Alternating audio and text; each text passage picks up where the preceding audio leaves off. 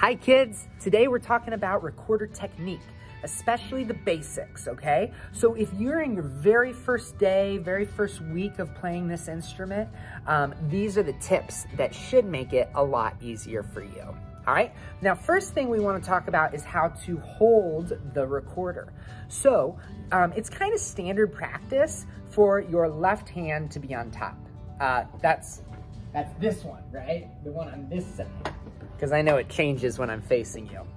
All right, so with your left hand on top, today we'll use the note G. This is the one we'll kind of start with here. G uses your thumb, first, second, and third fingers. Okay, so on my instrument, it'll be my left thumb, first, second, and third fingers. Okay, your right hand is gonna be just a place for the recorder to rest, all right? It's not covering up a hole or anything, it's kind of like a stand. I'll put it on my chin right now as I'm explaining it. So I've basically got thumb 1, 2, 3 for the note G, and my other fingers are up top, ready to be used should I ever need them. By the way, did you know you never use the pinky on your left hand? Huh, more you know. How about that? Okay, so thumb 1, 2, 3. Now you wanna press down kind of firmly. Now don't crush the recorder, but if you're doing it right, you wanna get these little circles. You see that on there? Little circles on your fingers. Don't worry, they go away, okay? Don't want any emails from parents asking about those circles on their kids' fingers. Now, they'll go away, don't you worry. Okay, thumb 1, 2, 3. We're gonna cover those holes completely. Don't use the tips of your fingers. Look what happens when I use the tips. See that? Not good, not good at all. Air is gonna escape through those gaps and cause a squeak. So we don't want that. Instead, we wanna cover them with kind of the fingerprint part of your finger. This area, not the tip, okay? So your fingers are kind of flat, and that's gonna really seal off those holes so that no air escapes. Okay, next thing. Make sure that you're not holding your recorder up like this, or down like this, or out like this. No. You wanna hold it like this, kind of a 45-degree angle. See how I'm doing that? All right, good. So we're holding the instrument correctly. Now let's talk about how to blow correctly into the recorder. Here's the thing, a lot of kids blow way too hard, and I mean way too hard, especially on the first day. They get their recorder, they're so excited, and they go, oh man, I'm telling you.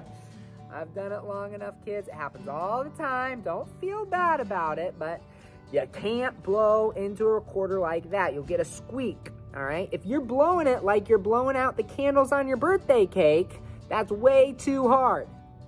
Instead, blow as though you're trying to fog up a window.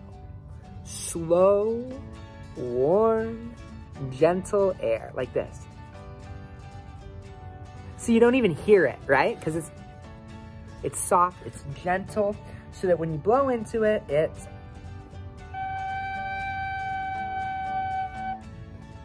a good sound. That's good. So really, squeaks only happen for 2 reasons. Either you're not covering the holes, or you're blowing way too hard. So let's get nice and loose and relaxed. You got that G going. Got your other fingers ready for whenever we need them, but for now, they're just up top.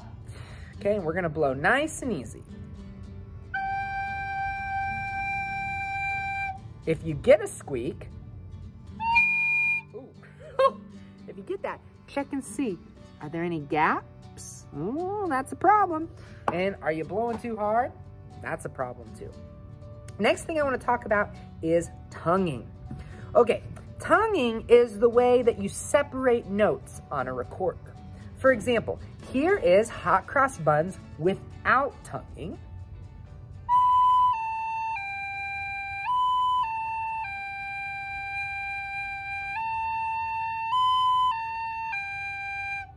And here's with tonguing.